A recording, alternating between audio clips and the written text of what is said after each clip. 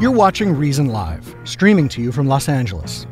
The following is a live, unedited conversation between the host, the guest, and the online audience. If you'd like to participate, please leave your question in the YouTube chat. The views expressed by guests and the audience members in this discussion do not necessarily reflect those of Reason. And now your host, Zach Weissmueller. Hello, thank you for joining us on day 2 of 5 of this live stream experiment. And we are going to be talking with Lenore Skenazy today. She is the original free-range parent, at one time dubbed America's Worst Mom, and you're going to see why in just a second. But we are going to be talking with Lenore in just a few minutes. But first, for those of you who are back for this second day, thank you for participating. And remember, this is a participatory forum, so ask questions in the chat and we'll be sure to get them to Lenore. This is a bit of an experiment. We're just trying it out for this first week. We'll see how it goes. We'll see what kind of feedback we get, and we'll see what kind of viewership we get, and if it's worth continuing, we'll do it on a less regular basis in the new year, maybe more something like once a week, and it doesn't always have to be me in this host seat. We can have a rotating host. And just to give you a little preview of what's coming the rest of this week, I'm thinking of this as a little bit of a sample platter. So a little bit something different. Yesterday we had Josiah Zahner talking about biohacking, using cheap technology to change your own genome and the implications of that for us and the world.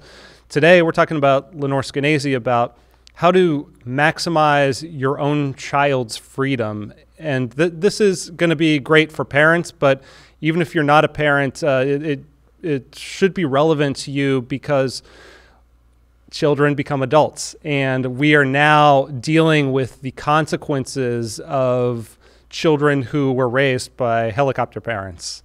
So we're going to talk a little bit about that. We're going to talk a little bit about the philosophy of free-range parenting and about Lenore's new project, Let Grow. She's partnered with the social psychologist Jonathan Haidt on that. It's some pretty exciting stuff. So we'll get to that. And then tomorrow, we're going to be talking with Rick Doblin, who founded MAPS, the Multidisciplinary Association of Psychedelic Science. And there is some really exciting stuff happening in the area of psychedelic research. And we are on the brink of seeing these things legalized for medical use, and then we'll see where it goes from there. So I'm excited to talk with Rick, and that one's going to be at 1 p.m. Pacific, 4 p.m. Eastern tomorrow.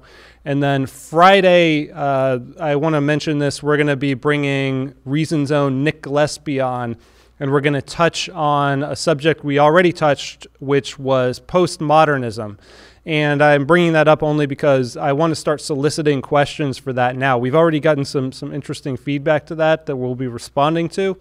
But if you have any questions for Nick on that topic, questions@reason.com is where you would send those. And now we're going to get into the conversation with Lenore. But I want to start by playing a clip from a ReasonTV documentary produced by Jim Epstein with Lenore that I think will give you a sense of what free-range parenting is, where Lenore is coming from, and then we'll come back and get right into the conversation with Lenore. So sit tight. Several years ago when my son was 9, he asked if he could ride the subway by himself, and my husband and I let him. I wrote a column about it, and 2 days later I was on the Today Show, MSNBC, Fox News, NPR. I had obviously struck a nerve. What did you think about your mom letting you have this opportunity? I was like, finally. Nobody could believe that a decent mother would let her son go underground by himself and let him find his own way home. To me, it was letting him have a little independence that he was ready for. Thousands of blog posts later, I wrote the book Free Range Kids. I have a television show now called World's Worst Mom. That's me. So I started a business. Call me if you're really nervous, and I will send your kids outside while I lock you indoors. It's as simple as that. And I've done it several times, and it just works. It works because reality breaks through this gigantic fear. that's been foisted down parents' throats, that they have to be worried about their kids every single second. So it all started with that subway ride, Lenore, and your son was 9 years old at that time. So by my back of the envelope math, that he is 8. How old is he now? 18? No, he's 20. He's 20. He's off of college. Oh, actually, he's off on a vacation. Off on a vacation. Okay. Yeah, so he turned out okay. No, he never got kidnapped or I think so. Yeah, fell on the tracks. Yeah. Okay. He actually got stopped a couple times when he was on the Long Island Railroad as a 10-year-old for riding the rails as if he was a hobo. And what was interesting is that the first time he was stopped, it was Christmas morning, and they stopped the whole train. So it would have been literally 10 years ago. And the conductor refused to call me, but he called the police. And when Izzy got off at his stop, he wouldn't let the train continue on until the police had come and called me. And I had said, yes, this is what he's supposed to be doing. And he was visiting some friends. Those friends came and escorted him to their house. So that was fine. And then the same thing happened a couple weeks later, and I thought it was him pranking me, but it was actually the same policeman. They're just sort of obsessed by danger. And when I said to the policeman, I said, look, it's rush hour there now, and you're stopping the train again. Don't you think that he's safe? There's so many people there getting off the train. It's just a normal day. It was in Bayside, Queens. And I said, you could handle it, even if there was a kidnapper, you're there, you can handle it. He said, what if there's 2 kidnappers? So that's when I started realizing, oh, this is going to be a challenge, because rationality is not going to play a role in this discussion. You can always imagine the very worst case scenario. And at some point, somewhere in history, something terrible has happened. And you can always bring it up and say, what about that? And that's really what I've been dealing with for the last 11 years. What about that, Lenore? What about that time that something bad happened? So. And when you wrote about this, letting your son ride home for the New York Sun in 2008, and that kind of launched an entire movement. And when you first did that, and like when you first let your son step foot under that subway, I mean, obviously you didn't know all this would happen, but did you think that this was some sort of momentous event, or did you feel weird? I mean, obviously you felt it like it was out of the norm enough to write about it, but what were you thinking as a parent when you first did that? I didn't think it was out of the norm enough when we did it, when our son had been asking me and my husband, who you might see drifting by from time to time, if we would let him take the subway by himself, take him someplace he'd never been before and let him find his own way home. And my husband and I discussed it, and we thought, yeah, he's ready for this. This is how we get around in New York City. There's so many people on there. We think there's strength in numbers, safety in numbers, and he speaks the language. He could read a map. So we decided to let him. And when he did, it was a lovely day for our family. Our son was very proud. He was excited to be allowed to do it and to come home. He felt so grown up. But I did not write about it for like another month and a half, because it didn't strike me as momentous or newsworthy, even though I was grinding out column after column and I wasn't writing about it. And then one day when I had no column to speak of, I said, should I write about Izzy taking the subway? Because by that time, I'd been talking to some of the other 4th grade moms and saying, oh, you know what Izzy did the other day? He took the subway home. And they're like, huh?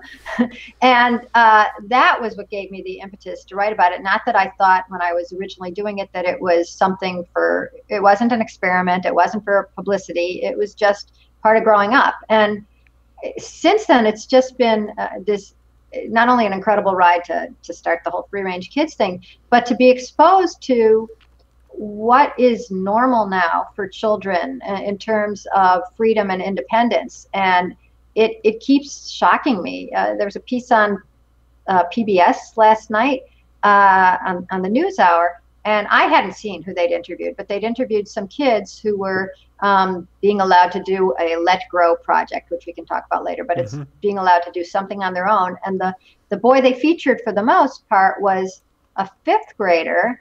And he had been on his block. He'd been allowed to go down the block and come back, but he had never been allowed off his block. And so for his exciting Let Grow project, he went 2 blocks. And it was the first time 2 blocks away, there's actually a park. So for the 10 years of his childhood so far, he'd never been allowed to go to his local playground by himself. And this was him, like somebody opening the cage door and finally letting him out. And that is not abnormal these days. It really, the limit on children's freedom is shocking to anybody, I'd say, over 35. There's a question that just came up in the chat that I want to ask. It's Philip Cavanisi asks, I always wondered, did Izzy suffer socially due to all the attention over the years? No, he didn't suffer socially. Did he become the most popular kid in the school? Yeah. He's popular, but he's fine. He's got friends. Yeah. The only thing that affected him at all is that he was on TV a lot, and he ended up going to a high school where they teach television production, and he likes lighting. So that was it. That's the sum total of the effect on Izzy. Cool.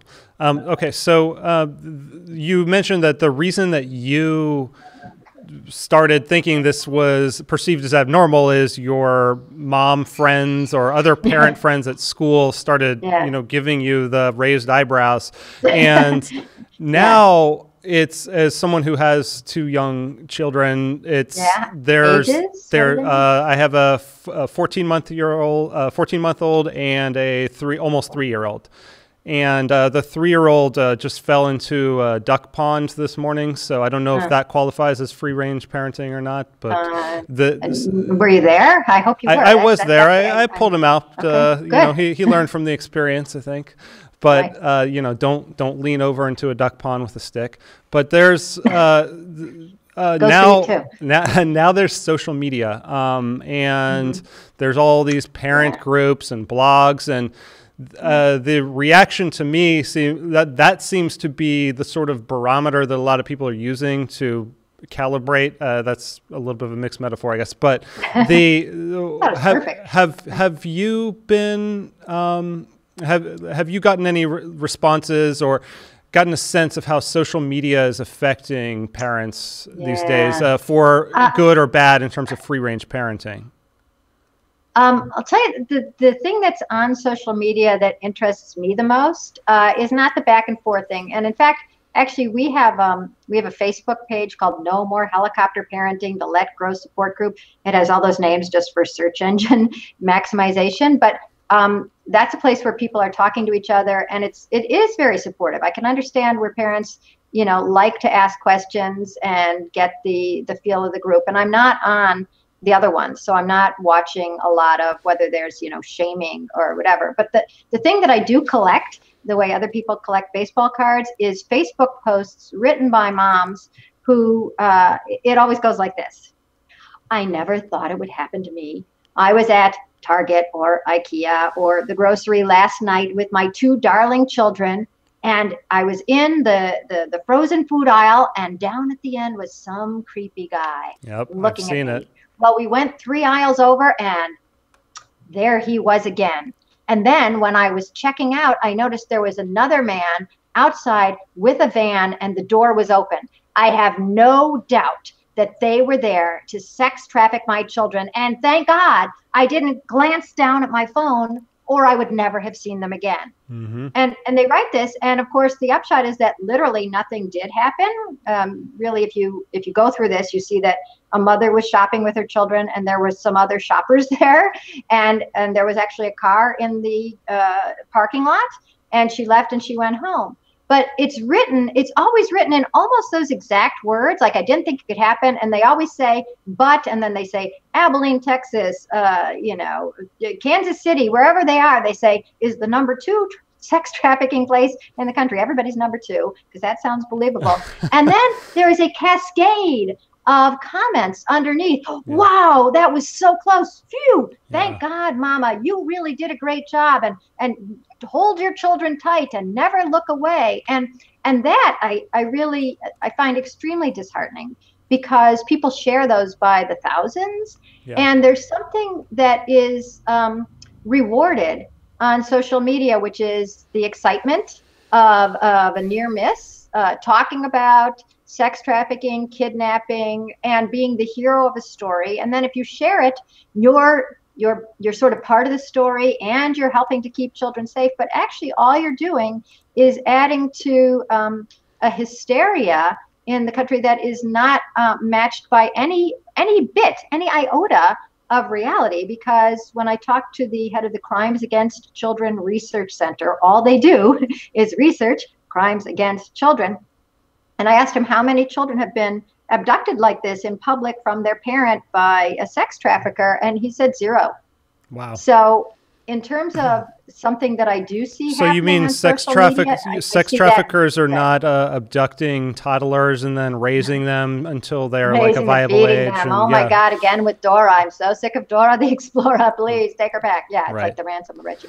No, they're not doing it. And yet people feel that it's real. Obviously, they must feel it's real, or they'd be really cynical to be spreading these rumors. And then I've actually written about it a couple of times on Reason. Sometimes the news media pick up these stories and they act as if they're real. Mother writes of near miss at rest stop, at IKEA, in the chickpea aisle. So it's the news media loves that story too, and nobody seems to care whether it's based in reality or not, so long as they can get eyeballs.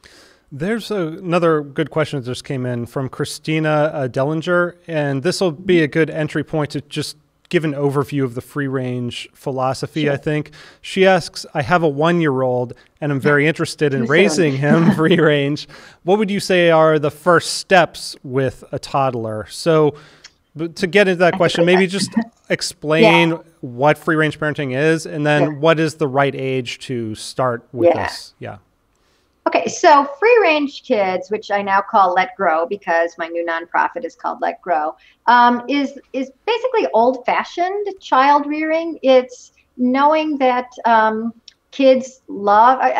You can look back to your own childhood and think about what you loved to do, and chances are your parents weren't with you every single second of the day. Maybe you got to walk to school, play with friends outside, explore in the woods, build a fort, walk the dog. And this is just trying to re-normalize what was completely boringly normal a generation or two ago. So nobody let their 1-year-old free range ever in the history of the world. So you're not going to let the 1-year-old go toddling out the door if they're even toddling yet.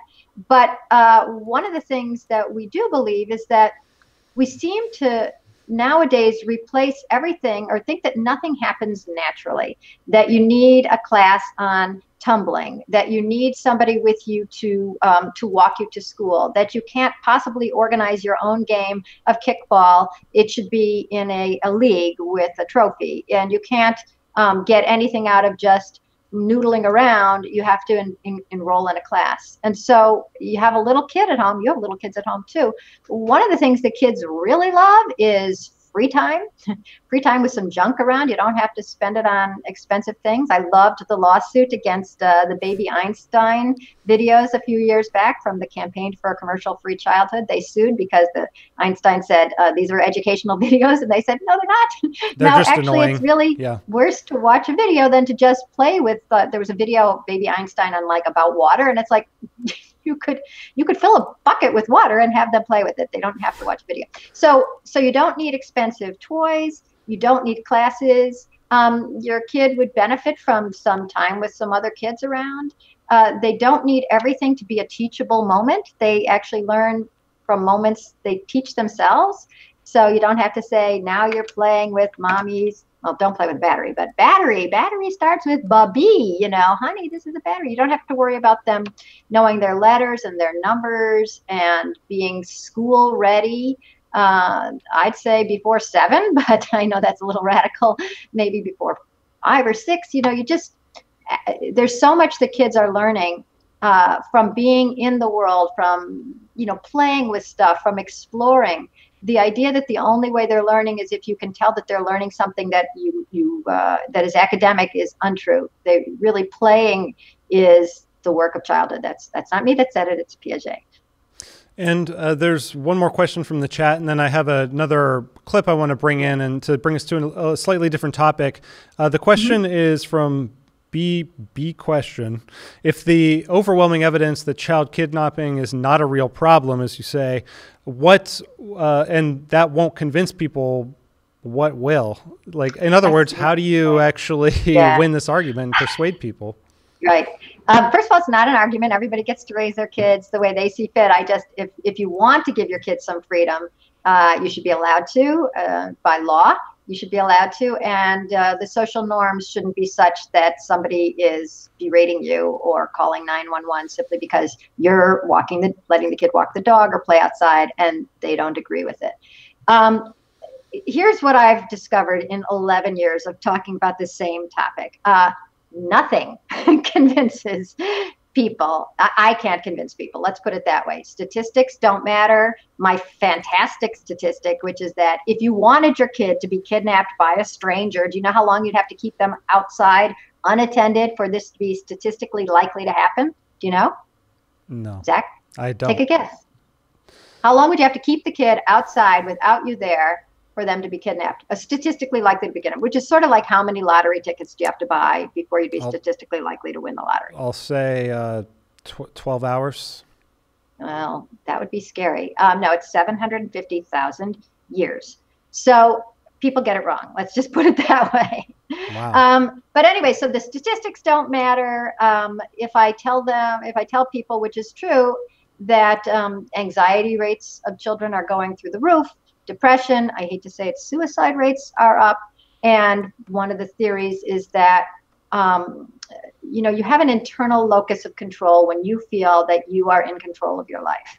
But if you have somebody who is micromanaging you, even at work, you know how tense you are, you know how miserable it is to go into work, and you start feeling depressed and downtrodden. Well, imagine if somebody woke you up every day and dragged you to school, and then you're there, and then you leave school, and then somebody drives you somewhere, and then you're at a Kumon, and then you're out of Kumon, and somebody drives you, and soon you're at ballet, and then somebody takes you home, and then it's time for homework, and then it's time for read aloud, and then it's time for putting the stickers in the book, and then you go to bed. I mean, there's not a lot of internal locus of control. It is external. Somebody else is determining pretty much how you spend every single second of every day. And to a certain extent, they're grading you and judging you, certainly the school and the after school programs.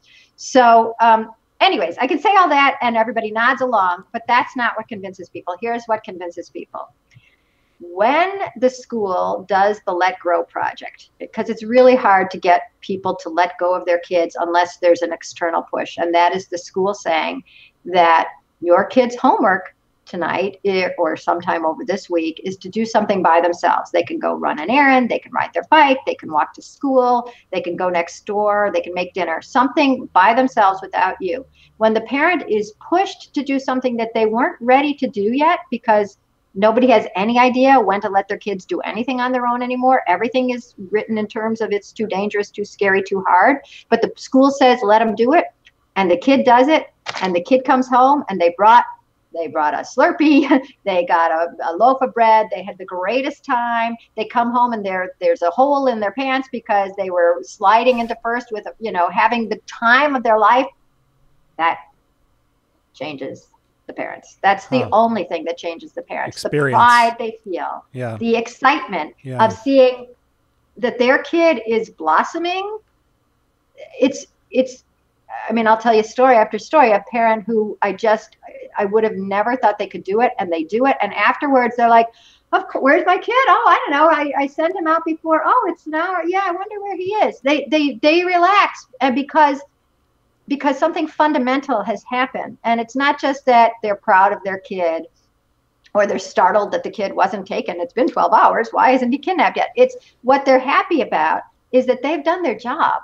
I mean, they don't say it that way, but I think people's ecstasy at seeing their child independent was so out of whack to me with the mild thing they would have done, like that child yesterday who walked 2 blocks instead of 1 block at age 10. I can guarantee you that mom is on cloud 9, and it's because we are programmed. We are, we're born to raise these kids so that they live when we aren't alive. And there's no proof that will be that you've been successful until you see that your kid can do something on their own. And when they do, That's what changes the parents. So you're the questioner, whoever you are, high out there. Once you let your kid go, and if you're the person with the 1-year-old, it's going to be a while. But once you let your kid go and do something on their own, write me, because you'll feel it. We have an example of that here. It's another clip from that same documentary we showed at the top, where you coach some parents through letting their 2 children walk home by themselves. Oh my gosh. Yeah. Let's take a quick look at that and then analyze it a little bit. Great. I worry that if somebody saw him by himself and he was vulnerable, I don't know what could happen. They've been walking for a year. They're in New York City. So yeah, they know fair how to enough. walk. They've got fair the enough. legs. But and you're not that far from a grocery. And it's still light out, and I don't think it's raining. Could we ask them if they're game? Would you be game? Yeah, we can ask Leah and the kids and see if it's something that they want to do. And something you're game for? I'll be nervous, but if they're comfortable with it, I'll let them do it. You feel comfortable crossing the street? Yes. Using the street light? Yes. Okay, that's fine. One of the reasons I think we're particularly worried about cars today is because we're with our kids all the time. And when you're with your kids, you look out for the cars, so it looks like your kids aren't paying any attention whatsoever. If you want your kids to be really safe, you can't do everything for them.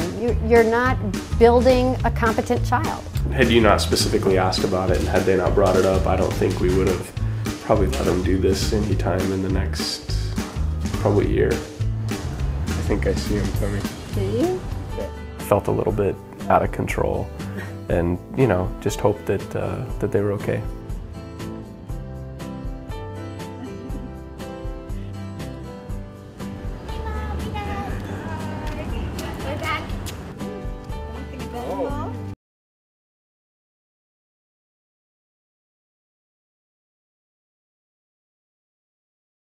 So you said you had a follow-up there to that particular story. What happened?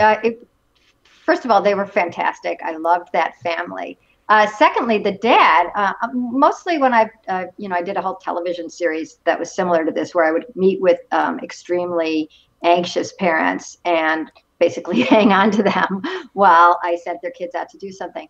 And usually it was the mom who was more nervous. And this was a case where the dad was. And weirdly, the dad had grown up in Santa Fe with his twin brother, riding bareback on horses through gullies, the horse with no name, and loving his completely free range childhood. And yet something, this is why I don't blame helicopter parents, something had frozen him with fear. I mean, I was just listening.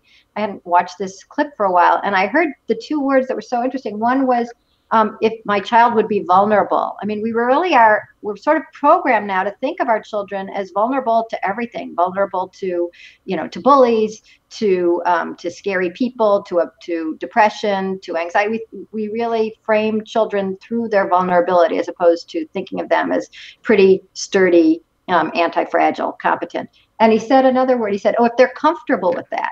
And, trying to bring up kids who are always comfortable is, I think, part of the problem, because we've been told that, if children are uncomfortable, they might be a little traumatized or it might be painful. And that's not what we should be giving them. We should be giving them comfort.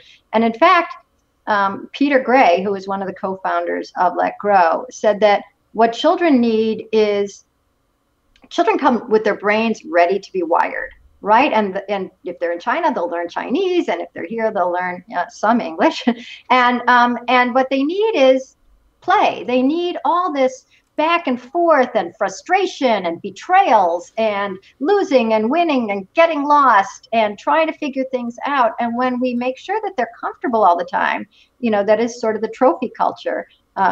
I lost it, but I used to have my son's 8th place trophy out of 9 teams from a teenage bowling team that he was on. Anyways, if your goal is to make your kids always comfortable, and we're sort of told that we should, it's not like parents come up with this idea themselves. This is the culture that they are swimming in. Then we don't get used to them being uncomfortable, and they don't yet get used to feeling uncomfortable. And suddenly discomfort becomes a real threat. Like, you're making me uncomfortable, which means like you must stop because that's a threat to me. And no, being uncomfortable is just part of life. And actually, those kids did not seem very uncomfortable walking to the grocery. I think they were ecstatic.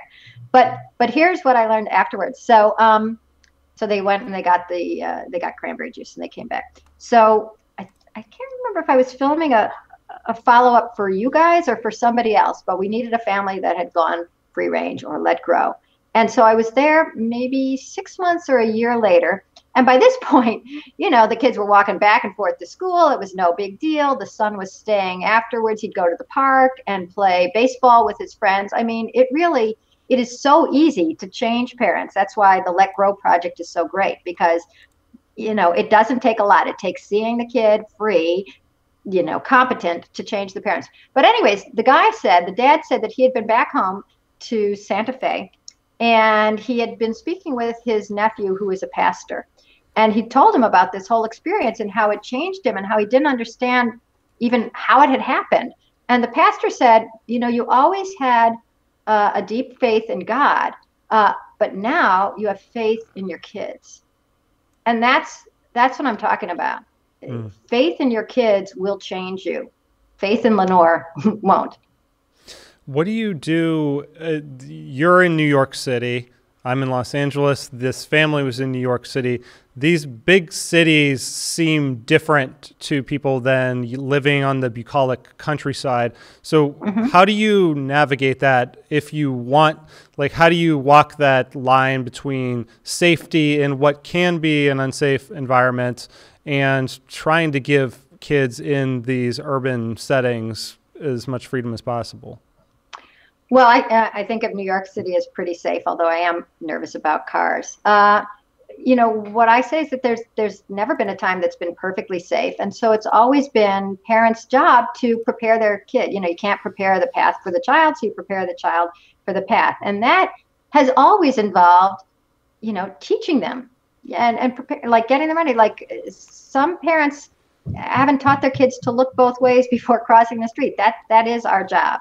You have to teach kids that they can talk to strangers, but they cannot go off with strangers. That way they have the whole world to talk to and to ask for help from and to learn from, but they can't go off with anyone. They can never get in anyone's car. If anyone's bothering you, kick, scream, yell.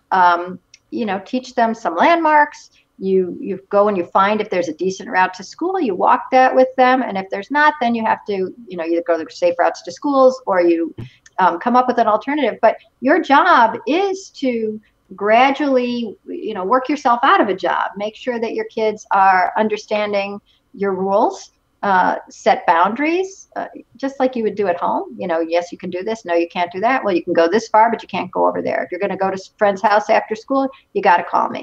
You got to let me know in advance. So it's the same thing that your parents did for you. And it's just, we have this almost amnesia. One of the things I talk about with Tracy Tomaso, she's the executive director of Let Grow, is how when our moms sent us to school, and my mom had me walking to school at age 5, and that was normal back then. That was normal back then. That's the whole thing. There was a community that all knew the milestones. At 5 or 6, you could start walking to school. At 9 or 10, you were old enough to have a paper route. 12, 13, you were old enough to babysit. But these milestones that everybody sort of saw, they were so clear a generation or two ago, have been buried under layers of fear until the point where you can't see them anymore. And can you walk to school at 5 or 15?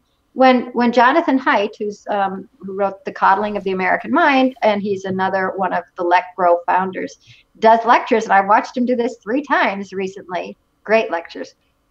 He looks around the room, the audience, and he says, okay, anybody who's over, I think he does 35 or 40, as I look across the room, I just want you to call out what age you were when you started having some free time. And he looks around the room and everybody goes, everybody's over 40, 7, 6, 8, 6, 5, all those ages. And he goes, okay. And then hopefully it's a mixed age group. And he'll ask, okay, anybody, I don't remember what year, I think it's born after 85. What age did you get some freedom? And he looks around the room and you hear 12, 15, 13, 12, 13. And that's a gigantic social change in a generation or two.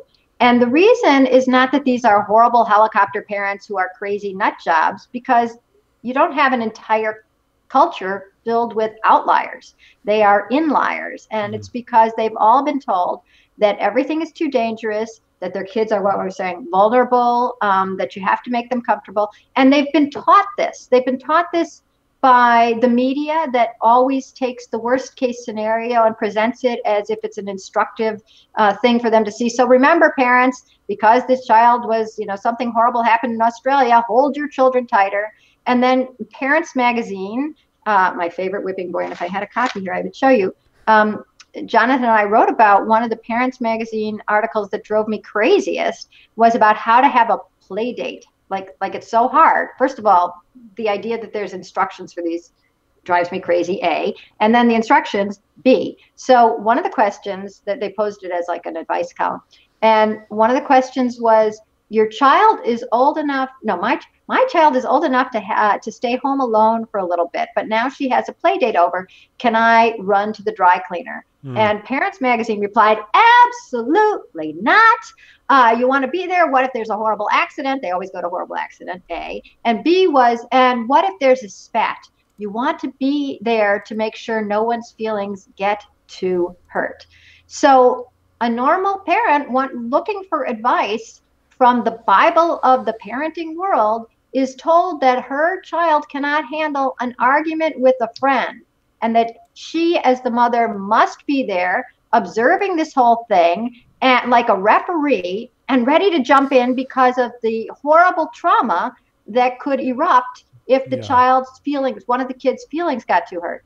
And then you go back to Peter Gray saying, playing is partly about your feelings getting hurt. And then I wanted to be Superman. I want to be Superman. Okay, I'll be Superman now. And it's all about negotiation and coming to terms with, dealing with other people and not always getting your way. And sometimes the ball is out and you wish it was in. And instead, we've been told to take all these experiences out of our kids' lives to make them happier and safer and psychologically whole. And it's one of those ironies. It's like being told to eat trans fats. It's like, oops, sorry, we goofed. And Jonathan Haidt is one of the co-founders of Let Grow, and that's your new organization that we'll talk about in a little bit, because I want everyone to get a sense of what you're trying to accomplish with that. But he, as you mentioned, wrote the book, co-wrote with FIRE's Greg Lukianoff, The Coddling of the American Mind, based on this article, this Atlantic article, or an expanded version of this Atlantic article.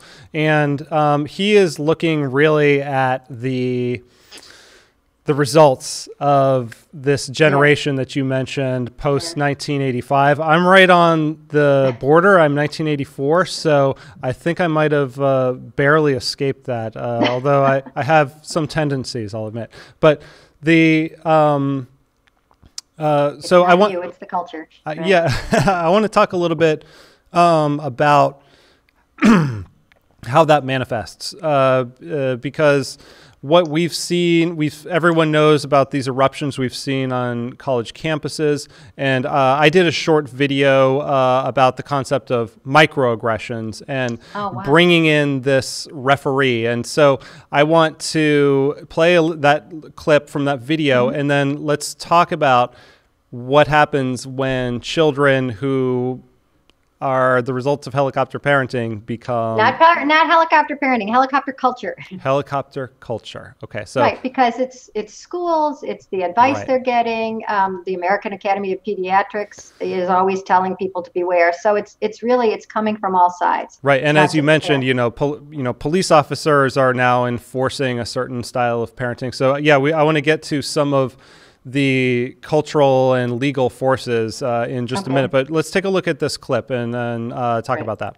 Occidental College in California is considering instituting a system for students to report so-called microaggressions perpetrated against them on campus. Microaggressions are statements that intentionally or unintentionally send a negative message related to someone's membership in a marginalized group. We visited campus to ask Occidental students if they agree that the following statements could be considered microaggressions. They've all been documented as such on a college campus somewhere in the United States. Have you heard of the term microaggression? Yeah, that's a big thing on campus. If we see large-scale violence, we can name that as a macroaggression, but the way that we devalue that violence, the way that we silence that violence, that's a microaggression. I'm asking an Asian American, where were you born?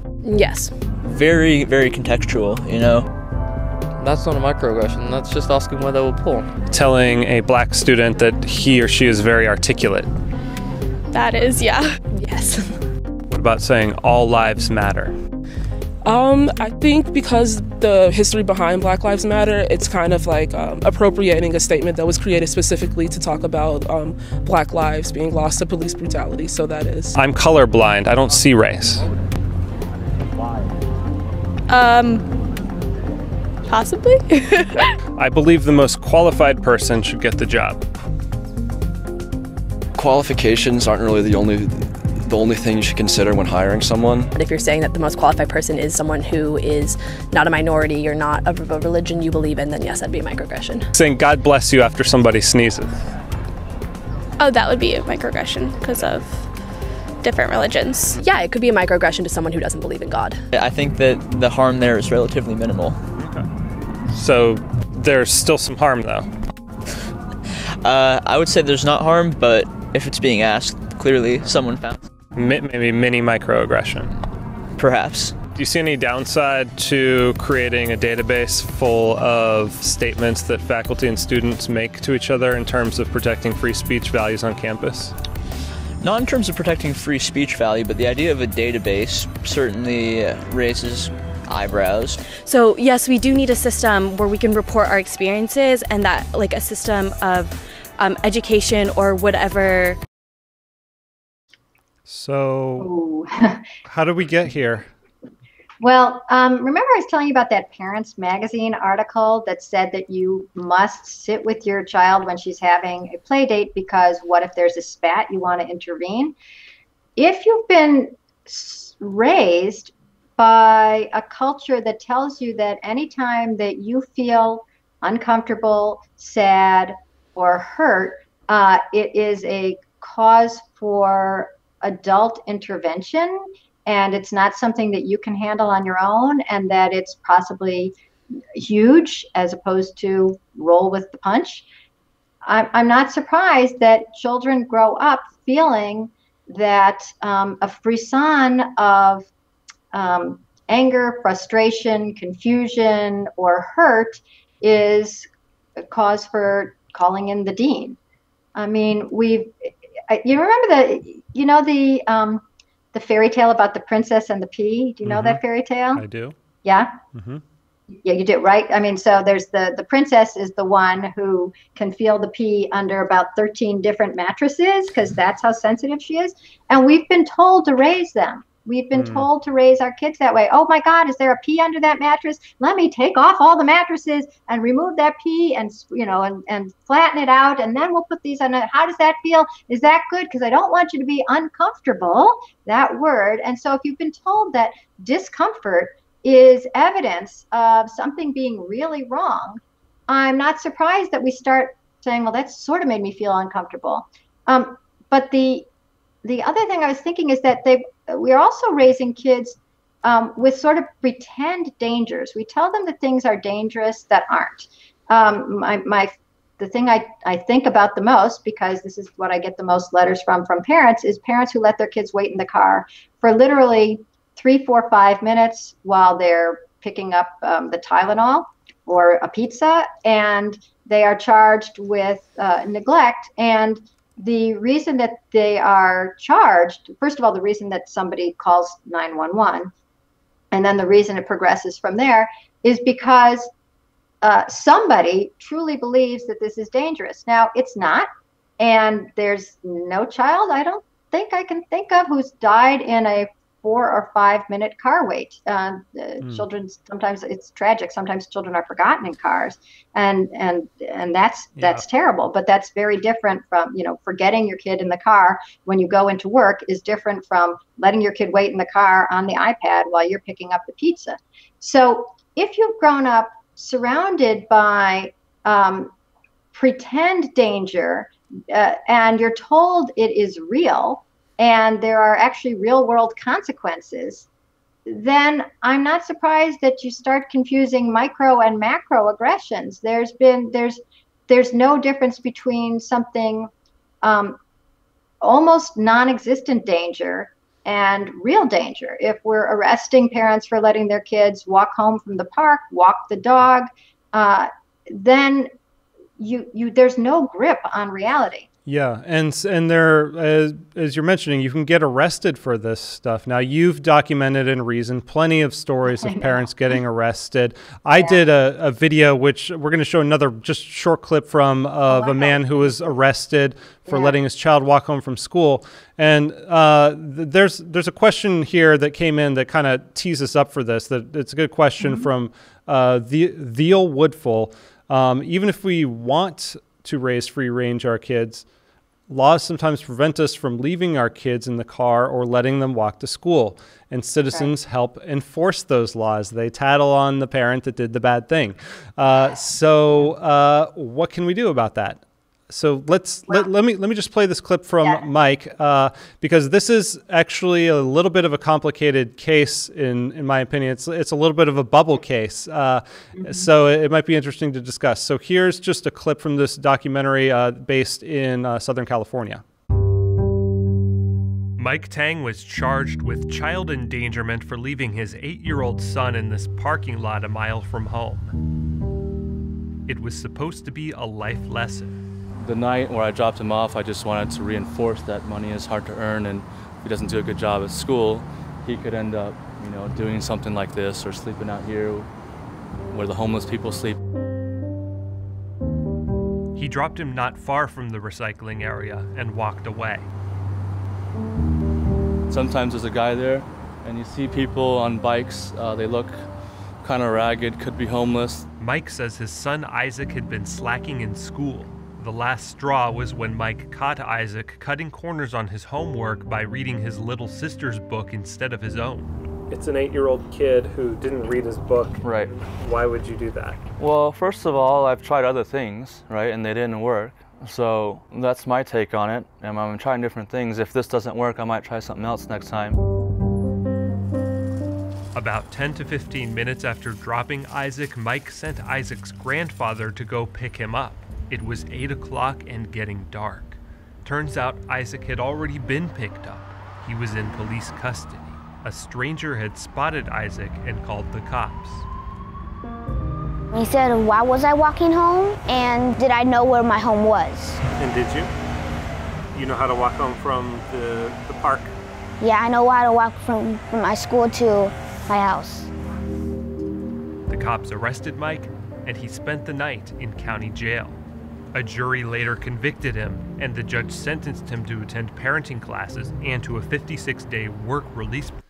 So that's not very well. Yeah. That's not exactly the parenting decision I would have made, and I think a lot of people would kind of raise their eyebrow at that sort of punishment for a child. But that raises an interesting question to me, because where do you draw the line between your personal distaste for a parenting decision and where the law should intervene? Well, to me, it's pretty easy to see what is actual abuse or neglect, as opposed to a parenting decision that I might not make or that you might not make. I mean, you know what neglect is. Neglect is when you have blatant disregard for a child's welfare.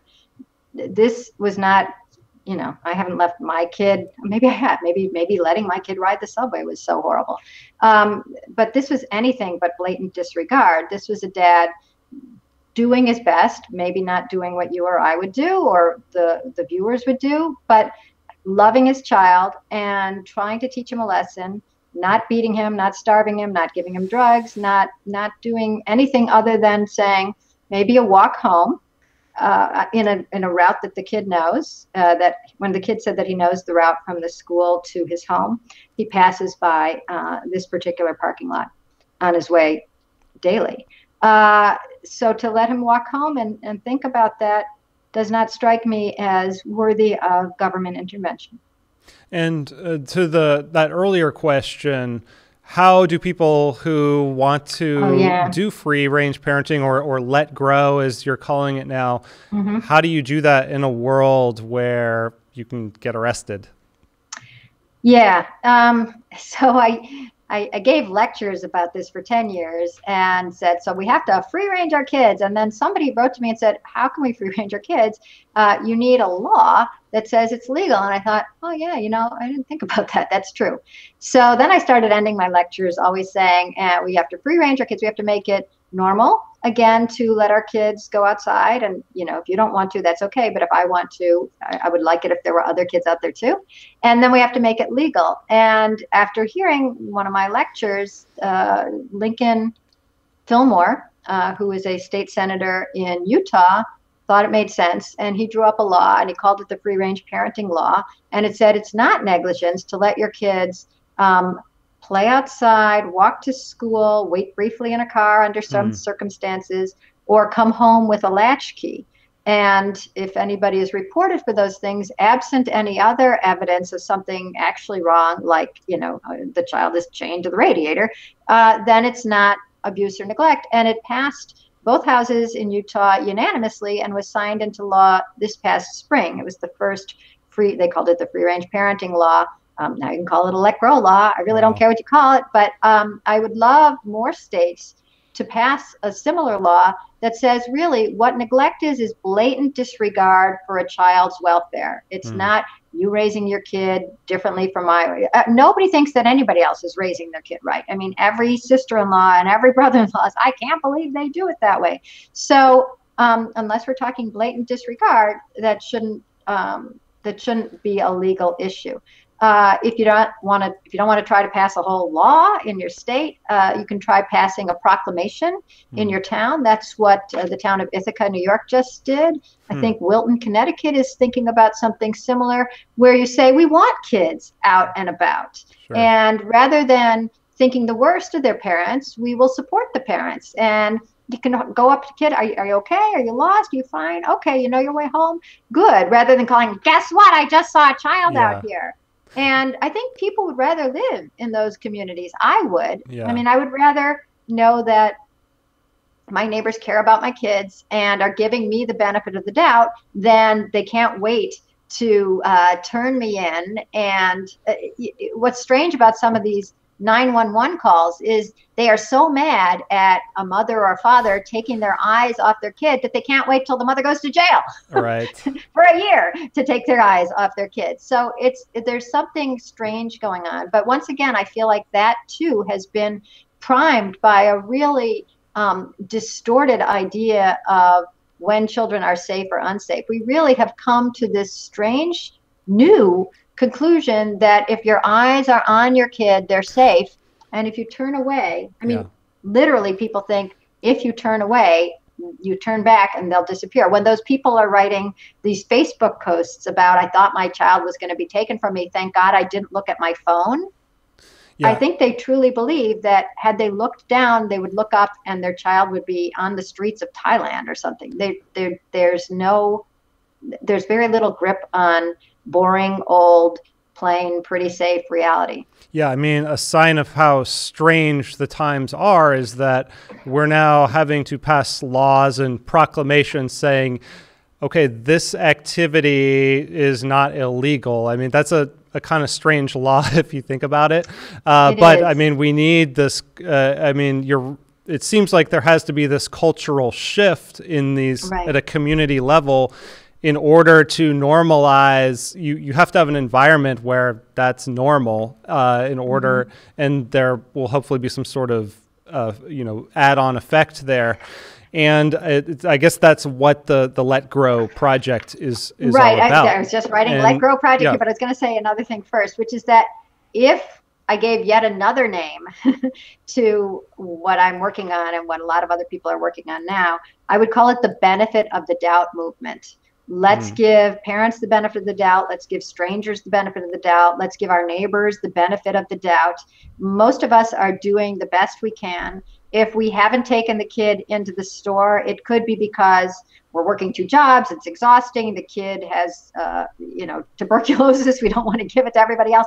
Just sort of assume that everybody is doing their best unless you see something egregious and that is statistically likely to hurt a child. 4 minutes in the car is not statistically likely to kill anybody. Otherwise, we'd all be dead at the time a freight train came by and we had to wait in the car for it to pass. So you really have to try to recalculate towards sort of generosity towards your fellow human beings and a little less hysteria when it comes to how terrible the world is, because we are living in the safest times ever. We're at a 50-year crime low here in the United States. We're back to the crime rate of 1963. We really are, we're almost ungrateful that we are living in a time that, in America where we don't have a war on our soil. There's no famine. The water supply, unless you're in Flint, is safe. The food supply, unless you're romaine lettuce, is. I mean, basically, the fact that I can say 2 exceptions means that most things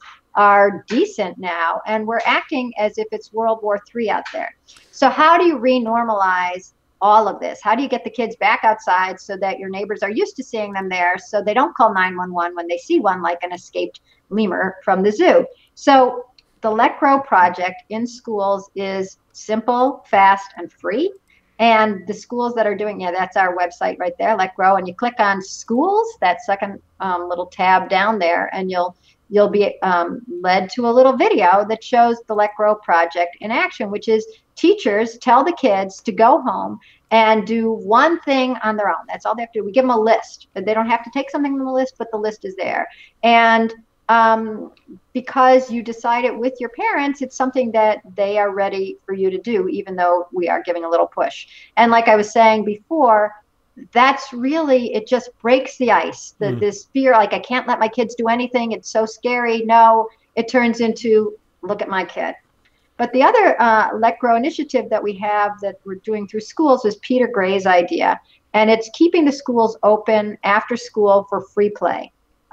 Because of what we were talking about. Yeah, that's Peter Gray's fantastic book. Oh my God, I love that book. It's so great. Yeah, I just read it. Big fan as well. You read it? Yeah, I did. Yes. Yeah.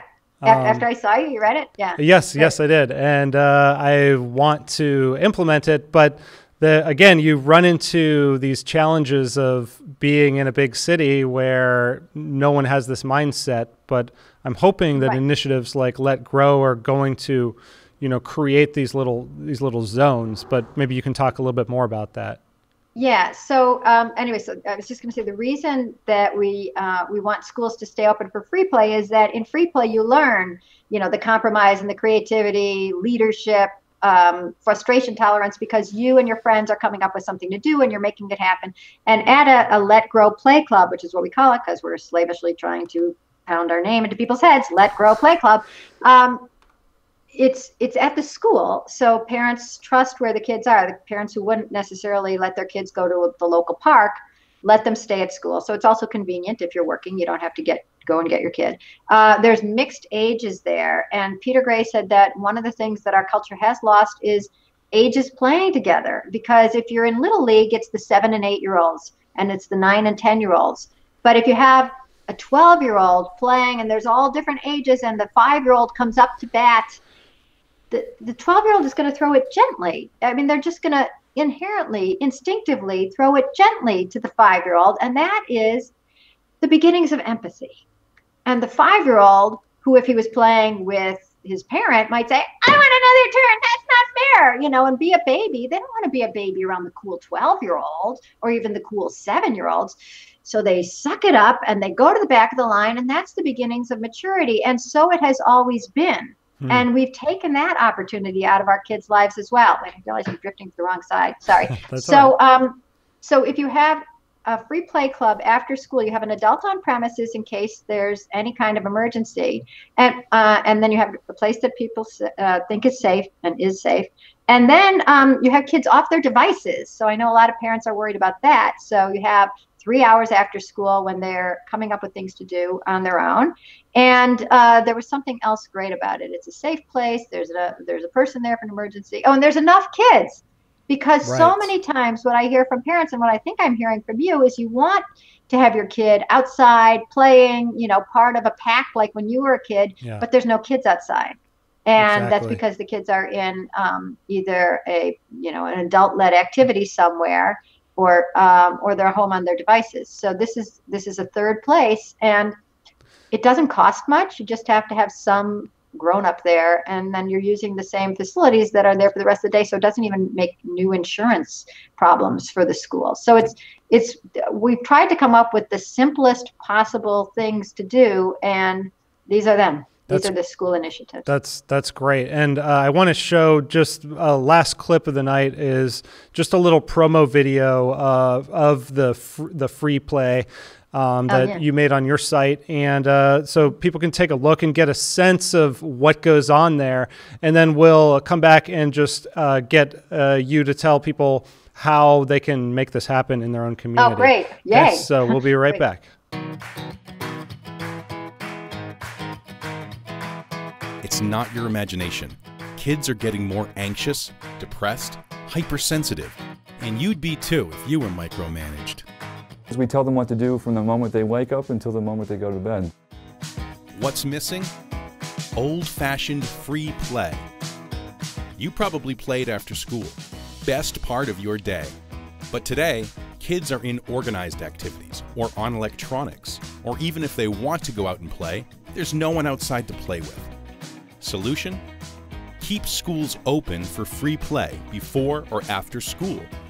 7 schools in a Long Island, New York school district started the Let Grow Play Club. The first rule of Play Club is adults do not intervene in Play Club. Initially, when we decided we were going to run this club and we were going to have 100 or more children in one area playing, and we didn't want any adult intervention, I was a little nervous. Why not have adults organize the activities? Because kids figuring things out is the point of play. Can I play? Okay, go! Play is how children learn to direct their own activity. It's how they learn to create activities. It's how they learn to negotiate differences with their playmates. All of that is destroyed when you've got an adult running it. Okay, so let's get an action item coming out of this. People who are inspired by that or think that's really cool and want that for their own children, what's the next step? All right, info@letgrow.org is how you can write to us. But go to letgrow.org and you click on schools and you will see that video about Play Club, the Let Grow Play Club, there it is, and the video and also instructions for the Let Grow project. All of our materials are completely free. Talking to me on the phone, you can do it tomorrow. Actually, tomorrow I'm pretty busy. You can do it later in the week. It's all free. We respond to our emails. We're happy to talk to teachers, principals, superintendents. We really like the superintendents. And these are not crazy, difficult initiatives, especially the Let Grow project.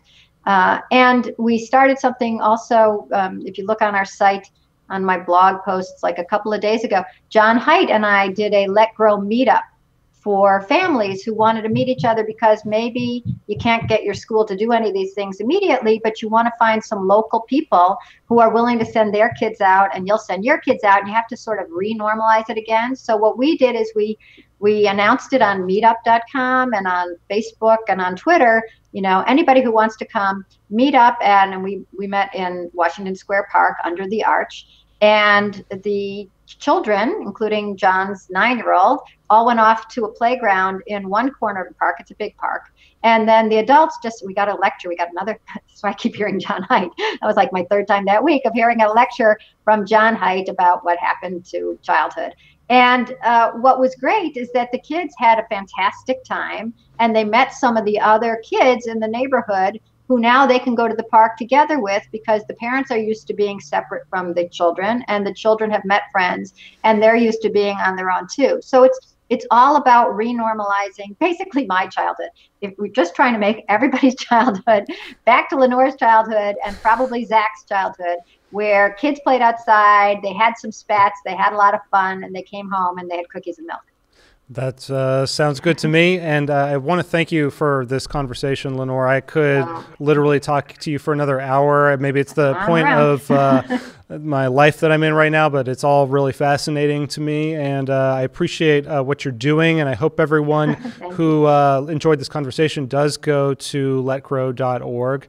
And thank you for tuning in for the second installment of this. I was glancing at the chat every now and then. I see people are having fun in their own conversations down there, which is great. Oh, wow. I didn't see any of that. That's what this is all about. We're trying to create a little bit of a forum here.